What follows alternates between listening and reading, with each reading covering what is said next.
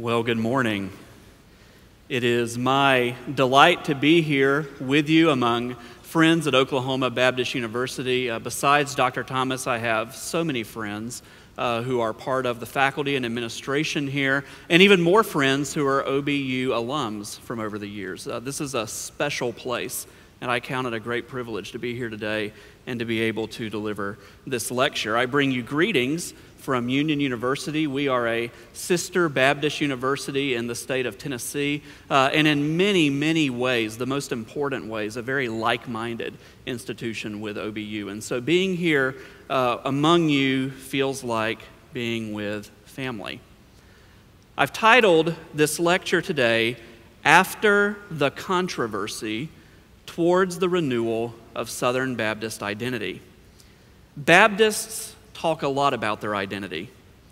Church historian William Estep once argued that the Southern Baptist historical experience can best be understood as a search for identity. I agree, though I would add that this phenomenon isn't limited just to Southern Baptists. The wider Baptist tradition has been questing for identity ever since the earliest Baptist churches were established in the 17th century in places such as Amsterdam, London, and Providence, Rhode Island. Early Baptists wrote confessions of faith to distinguish their beliefs from the movements around them, such as the Church of England, the Separatist Puritans, and the Mennonites. They drafted church covenants that identified their congregations as free communities of disciples, rather than parishes of the established church. And they wrote treatises about their identity, often distilling their beliefs into sets of so-called Baptist distinctives or Baptist principles. OBU's own Stan Norman has studied these writings extensively, arguing that they represent a form of confessional theology among Baptists. These treatises were often polemical, often written in the midst of controversy. As you will know, or as many of you will know, Southern Baptists were embroiled in a significant controversy during the final 2 decades of the 20th century. It has been called a conservative resurgence, a Baptist reformation, a fundamentalist takeover, a Southern Baptist holy war, a new crusade for a new Holy Land, and an inerrancy controversy. Many Baptists simply call it the controversy. Now, I won't rehash the history of the controversy in this lecture. For the sake of time, I'll simply remind you that the result was a decisively rightward shift in our Southern Baptist institutions as self-confessed conservatives wrested leadership from self-proclaimed moderates. The controversy was allegedly about a lot of things, depending upon your perspective. A conservative desire for theological renovation, moderate institutional and vocational self-preservation, a desire to either gain or keep power, depending upon where you were coming from, a clash of larger-than-life Baptist personalities. And all of this is true to varying degrees, but like most Baptist battles, the controversy was ultimately a debate about Baptist identity. Southern Baptists now find ourselves more than a decade and a half removed from the controversy. Despite shared commitments to biblical inerrancy, basic Baptist distinctives in evangelism and mission, we remain in many ways uncertain of our identity. We aren't drifting toward left-wing theology and ethics, which was a valid concern a generation ago, but we aren't entirely sure who we are either. Are we evangelicals? Are we part of the Reformed tradition? Are we heirs of the Radical Reformation? Are we too Southern to be a truly national denomination? Are denominations even relevant in a so-called post-denominational age? Descriptively speaking, there are many ways to be Baptist, even within the Southern Baptist Convention, but prescriptively, who ought we to be on this side of the controversy? In this lecture, my goal is not to provide an exposition of Baptist distinctives. If you're interested in that, I would commend to you Dr. Norman's The Baptist Way as the best recent treatment of that topic. For my part, I want to step back and offer a paradigm for how to think about the nature of Baptist identity itself. I argue that the Baptist tradition is at its best when it envisions our identity as simultaneously Catholic, reformational, restorationist, and evangelical. When these four themes are embraced as overlapping layers of Baptist identity, they provide a constructive framework within which we can discuss the full range of our beliefs and emphases, including our Baptist distinctives. I believe this thick approach to Baptist identity, filtered through the particular experiences of Southern Baptist history, is a key component in the ongoing renewal of our theology, mission, and spirituality on this side of the controversy. So, number one, Baptist Catholicity. Have you heard the old joke about the Pope who died and went to heaven?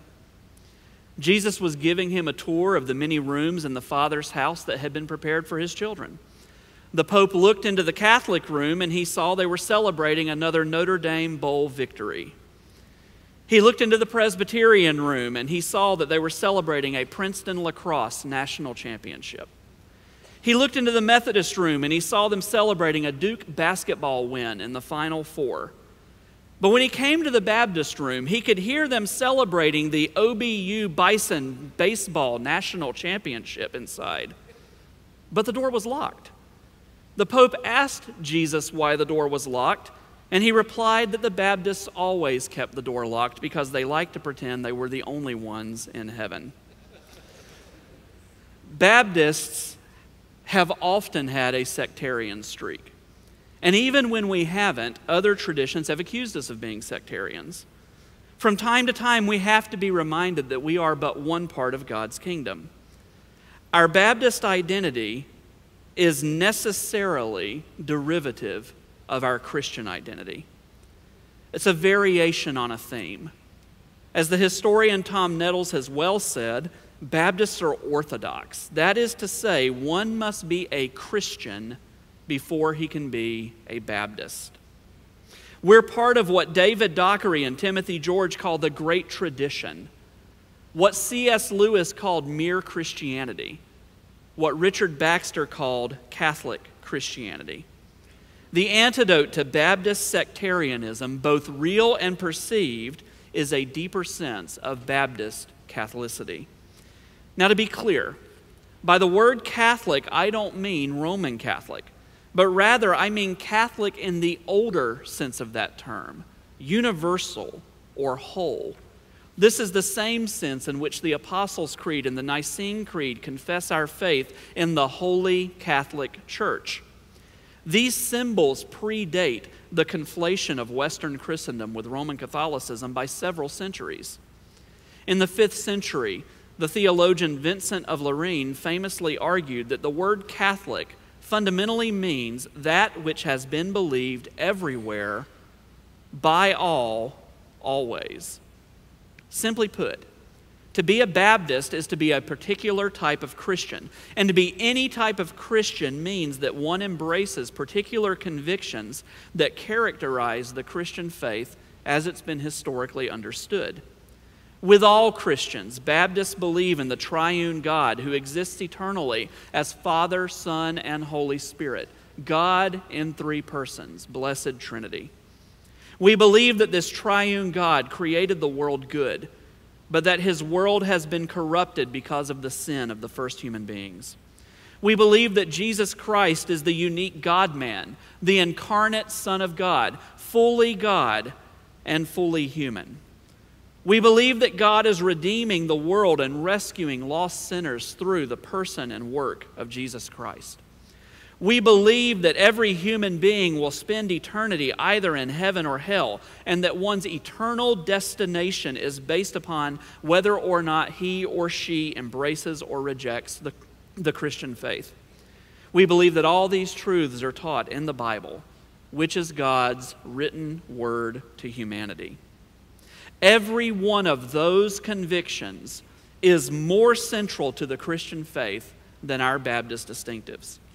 In fact, when we make much about Baptist principles without clearly rooting them in these Catholic convictions, we risk actually becoming the very sectarians that our friends in other traditions so often accuse us of being. Progressive Baptist theologians such as Steve Harmon and Curtis Freeman have offered creative proposals for Baptist Catholicity that include a number of ideas, such as more explicit affirmation of the ancient church's creedal consensus, liturgical renewal, a more sacramental understanding of baptism and the Lord's Supper, and a greater openness to ecumenism. They've started an important conversation. I believe a key facet of Southern Baptist identity after the controversy includes engaging the sorts of issues that they're raising, but from a perspective that is more consistently conservative and evangelical, yet one that is also, like them, firmly committed to a more robust sense of Baptist Catholicity than has often been the norm in our tradition. I'm excited to be a part of a group of Southern Baptist scholars that is committed to this very project. OBU's own Matt Emerson has been a key leader in pulling us together for this purpose. Number 2, Baptist identity and reformational emphases. Next year, Christians around the world will celebrate the 500th anniversary of the symbolic beginning of the Protestant Reformation. On October 31st, 1517, after he had finished trick-or-treating, an Augustinian monk named Martin Luther drafted a list of 95 theses that challenged alleged errors and abuses promulgated within the late medieval Catholic Church. Tradition has it Luther nailed his 95 theses to the front door of the Castle Church in Wittenberg, Germany, provoking the controversy that resulted in the various European Reformations. Within a generation, the Lutheran and Reformed churches had established themselves as separate Christian traditions apart from the Catholic Church, and the Church of England had renounced its ties to Rome. These traditions remain intact to the present day, as well as the countless sub-movements within them and the offshoots that have left them. While Baptists hold many Catholic beliefs that are shared across the great tradition of Christian orthodoxy, we are part of the Protestant branch of the Christian family tree. Now, we've not always admitted that we're Protestants, and sometimes we've denied it outright. 19th century landmarkers claim that Baptist churches are true New Testament churches, full stop, and that there have always been Baptist churches from the day of Pentecost until today. They argued that Baptists aren't Protestants because Protestants left the Roman Catholic Church. Baptists, the true New Testament churches, were never part of the Church of Rome in the first place. More recently, during World War II, many Southern Baptist pastors protested that draftees had to identify on their draft cards as either Protestant, Catholic, or Jew. They argued that Baptists were a third Christian tradition that was older than the Protestants and the Catholics, and they refused to be lumped into the same camp with the Presbyterians, Methodists, Lutherans, and Episcopals. Well, sectarian objections notwithstanding, I argue that Baptists are third-generation Protestants who came into existence as a direct result of the various reformations in continental Europe and the British Isles during the 16th century. This means that Baptists are reformational Christians who share many important theological convictions with other Protestants who are not Baptists. Like most Protestants, Baptists believe that salvation comes by grace through faith and that humans are justified by their faith in Christ alone rather than by good works. We believe in the supreme authority of Scripture, arguing that the Bible is our ultimate norm for faith and practice and is of a greater authority than traditions, creeds, or human opinions. Most of us believe in only two sacraments, baptism and the Lord's Supper, and we reject the idea that these practices are channels of any sort of saving grace. In fact, most Baptists call baptism and the Lord's Supper ordinances rather than sacraments to emphasize that Christ commanded these practices and to make clear that they don't contribute to one's justification. Finally, most of us believe in a universal church that is comprised of all the redeemed of all the ages, that is visible now to varying degrees across the various Christian traditions, and that will assemble together one day at the marriage supper of the Lamb. A key component of the renewal of Southern Baptist identity is a willingness to own our convictions that are inherited from the Protestant traditions from which we sprang. To say it a different way, when Baptists talk about our understanding of Scripture and the gospel, we want to speak in a Protestant accent. The 500th anniversary of the Reformation is the perfect time to recommit ourselves to the 5 solas of the Reformation. Sola Scriptura, Scripture alone. Sola Gratia, grace alone. Sola Fide, faith alone. Sola Christus, Christ alone. And Soli Deo Gloria, the glory of God alone. These reformational themes remind us that Scripture alone is our ultimate authority for what it means to be Christian and to live Christianly.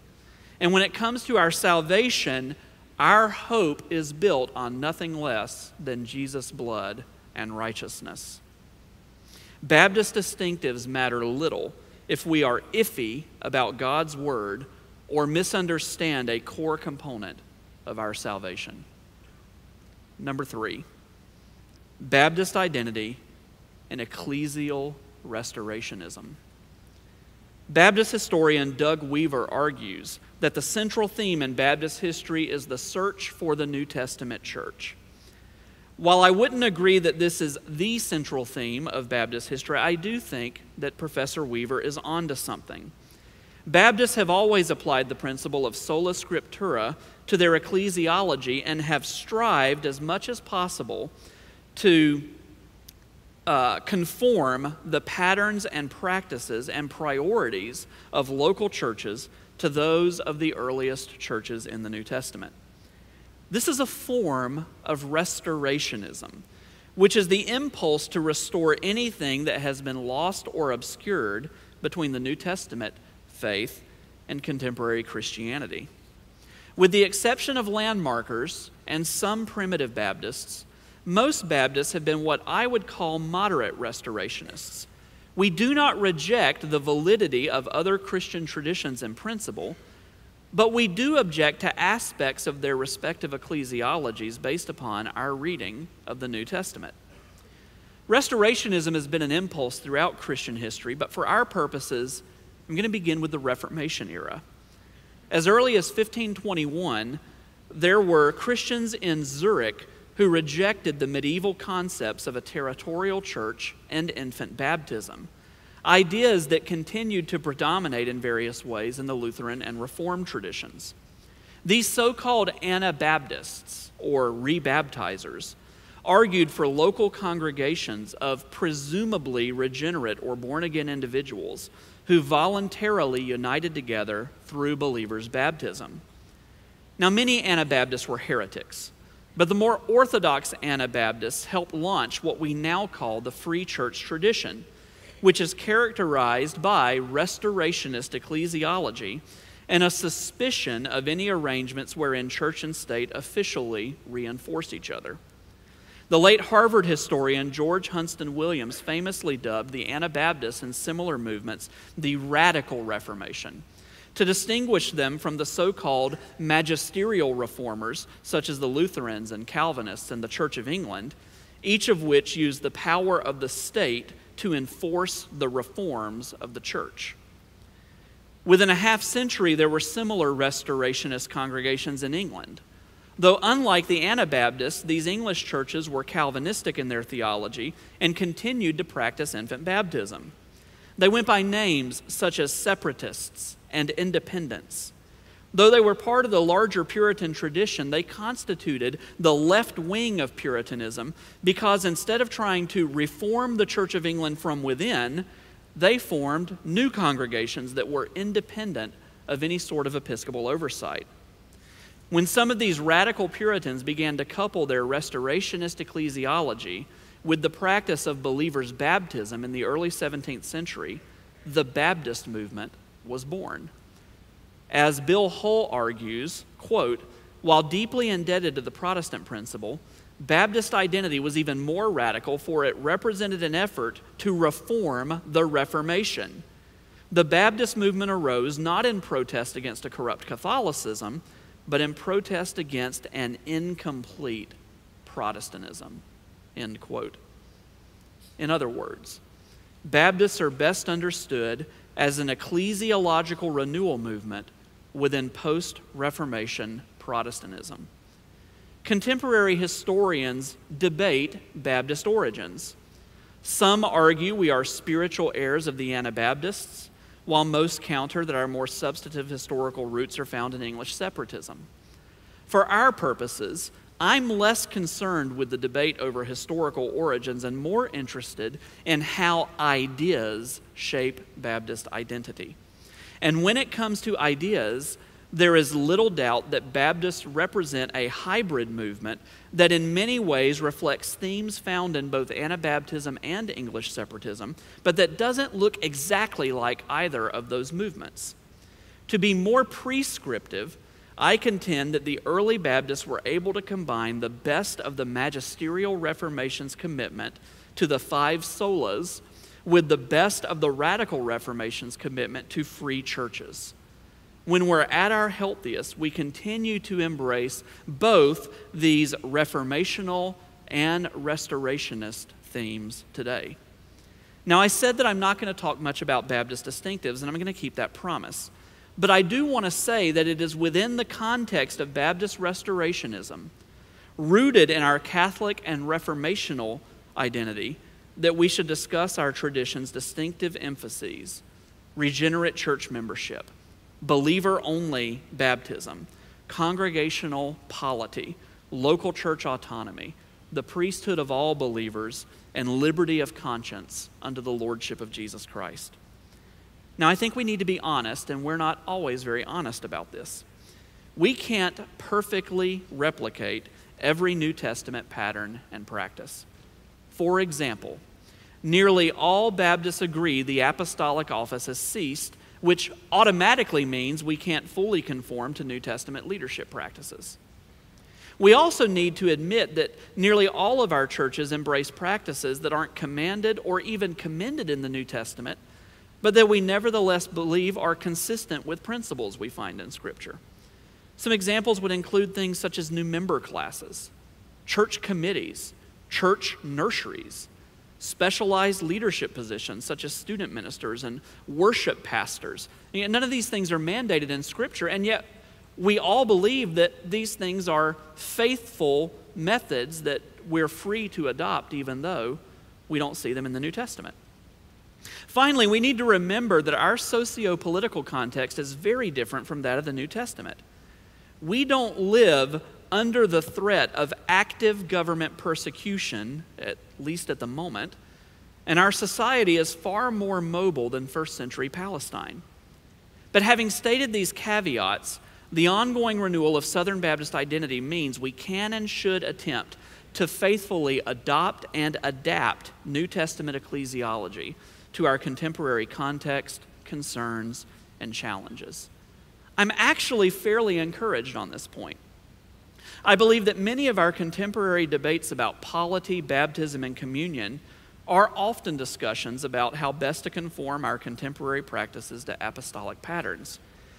Advocates of issues as diverse as a plurality of elders or pastors, pastor or elder-led congregationalism, multi-site churches, redemptive church discipline, so-called spontaneous mass baptisms, sacramental views of baptism, open communion, and open membership all make the claim that their views either directly reflect or are faithful adaptations of New Testament patterns and practices.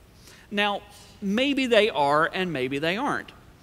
Candidly, I resonate with some of those issues, reject some others, and remain undecided about a couple of them. But I appreciate the fact that most of the proponents of most of these views are attempting to offer exegetical arguments for their position, even when I disagree with their exegesis. To the degree we keep our New Testaments open as we engage in these debates about Baptist church life, while also remaining humble and honest about the scriptural gray areas and places of necessary contextual tweaking, we will faithfully embody a healthy, moderate restorationist identity. Number 4, Baptist identity and evangelicalism. The mid-1970s were heady days for evangelicals. Jimmy Carter was a self-proclaimed born-again Christian who was on his way to the White House.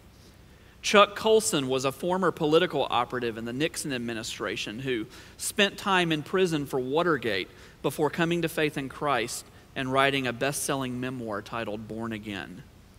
Polls consistently identified evangelist Billy Graham as the most respected man in America as he preached the gospel to stadiums filled with people. Pollster George Gallup Jr. recognized the cultural moment when he announced that 1976 was the year of the evangelical. Interestingly, all 3 of the famous evangelicals I just mentioned were Southern Baptists. Not all Southern Baptists were pleased with this evangelical label. In a 1976 cover story for Newsweek magazine, Foy Valentine of the SBC's Christian Life Commission was quoted as saying of Southern Baptists, "We're not evangelicals. That's a Yankee word. They want to claim us because we are big and successful and growing every year. But we have our own traditions, our own hymns, our own identity, and more students in our seminaries than they have in all of theirs put together. We don't share their politics or their fussy fundamentalism, and we don't want to get involved in their theological witch hunts." Southern Baptists have continued to debate our relationship to evangelicalism ever since that Newsweek article. At least 3 entire books focus upon this topic, in addition to several standalone scholarly essays and countless blog posts. I think a strong case can be made that Baptists are a type of evangelical and that Southern Baptists should more intentionally own this aspect of our identity. Most historians date the origins of modern evangelicalism to the 18th century revivals, now known as either the Evangelical Awakening in the British Isles or the First Great Awakening in the American colonies. The key early evangelical leaders were men such as George Whitefield, Jonathan Edwards, and the Wesley brothers.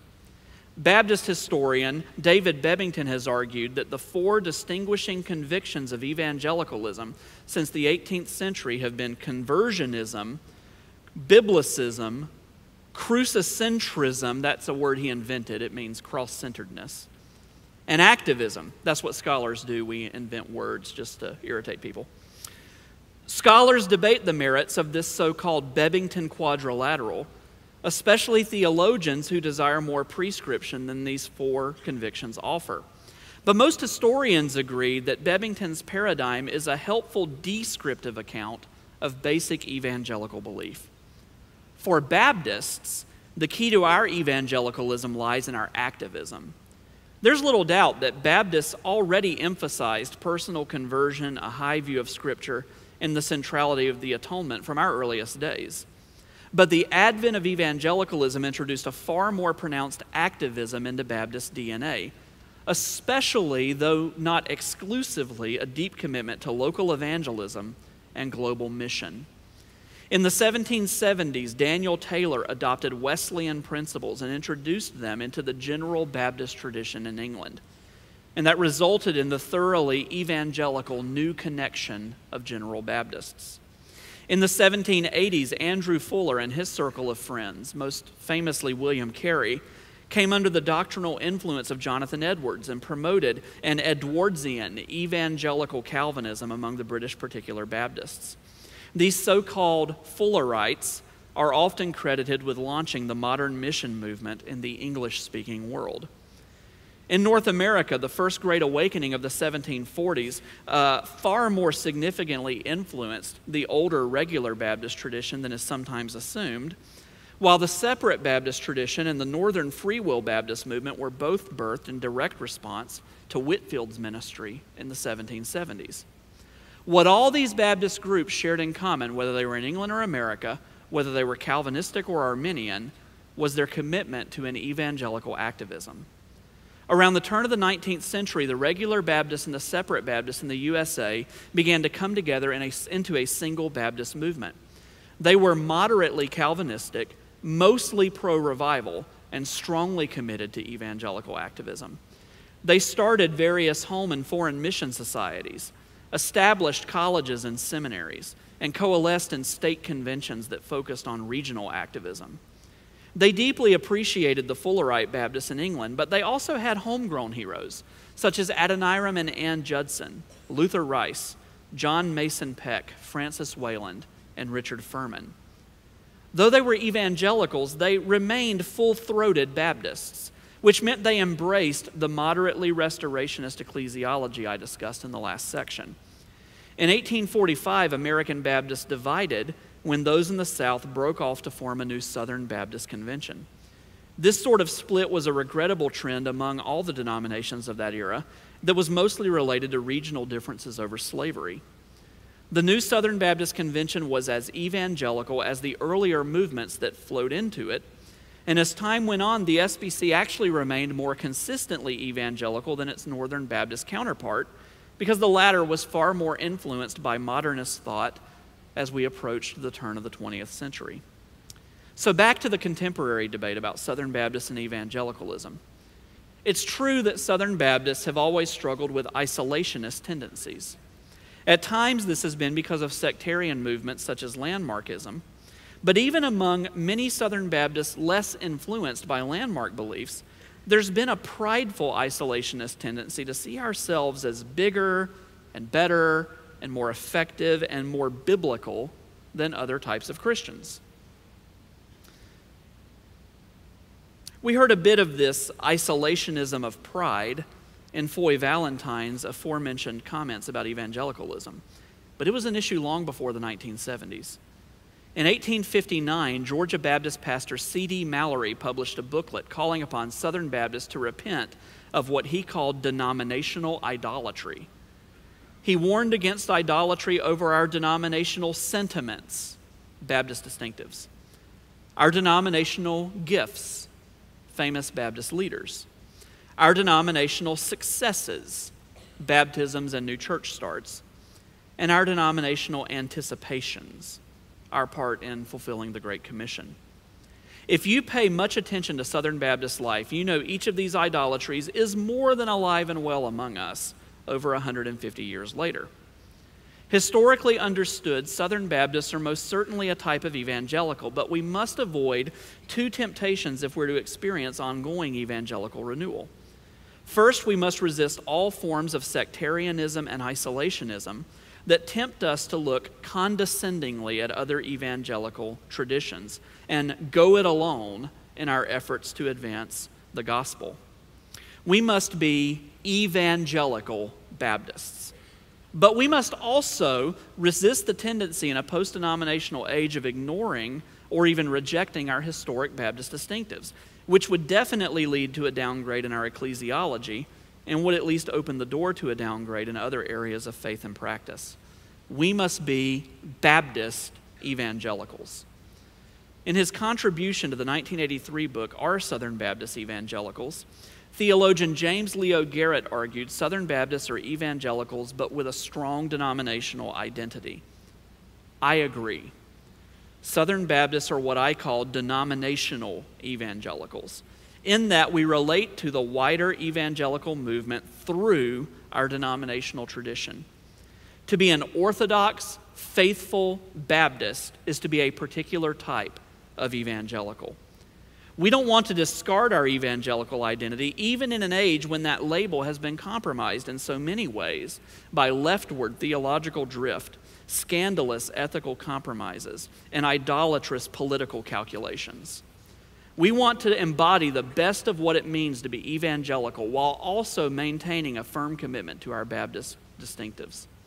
This sort of balance will enable Southern Baptists to remain tethered to healthy evangelical emphases on the centrality of the gospel, a high view of Scripture's inspiration, authority, and truthfulness, and faithfulness in ministries of justice and mercy, and urgency and obedience to the Great Commission to make disciples here, there, and everywhere. This sort of convictionally Southern Baptist evangelicalism will also allow us to offer to our fellow evangelicals a prophetic witness, if you will, to a view of the church that closely conforms to New Testament practices and is shaped by the gospel and its intentional application to ecclesiological matters. Conclusion. I've attempted to make the case that the renewal of Southern Baptist identity after the controversy means self-consciously conceiving of ourselves as being a people who are Catholic, reformational, restorationist, and evangelical. There is a sense of historical development to my ordering. Catholicity was clarified in the patristic era, but became divided during the medieval era, necessitating the Protestant Reformations. The restorationist impulse pushed European reform movements to be consistent in their application of sola scriptura, especially in matters of ecclesiology. Evangelical renewal gave a finer point to several aspects of reformational identity and mobilized believers for Christian mission with a greater sense of urgency. All of these layers of identity are part of our Southern Baptist DNA, and they should be owned as such. But I would also suggest that there is a theologic to my ordering of the layers. Our Catholicity is what makes us Christian, while our reformational emphases offer needed clarification to our beliefs about the nature of the gospel and the scriptures. Our restorationism represents a consistent application of those scriptures, and especially the New Testament, as well as that gospel, to our life together in local churches. Our evangelicalism motivates us to go into the world for the sake of the salvation of sinners and the promotion of human flourishing. Rather than an exposition of Baptist distinctives, this lecture has been an exercise in prolegomenon, the foundational commitments upon which we should construct the future of Southern Baptist identity.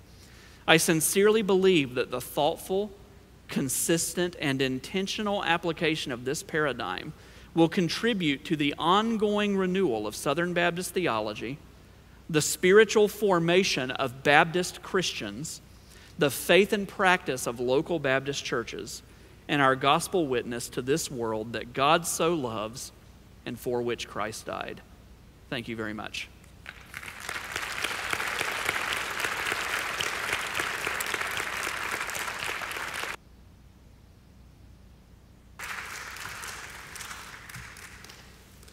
Thank you, Dr. Finn. And now a blessing as we go. Bow with me. Almighty and most merciful Father, we thank you for the gift of your Son. We thank you for the life that we have by your Spirit that binds us together for mission in your world. God, would you go with us from this place, strengthen our hands for the work that you've called us to do. And now may the grace of our Lord Jesus Christ and the love of God and the fellowship of the Holy Spirit be with us all evermore. Amen. You are dismissed.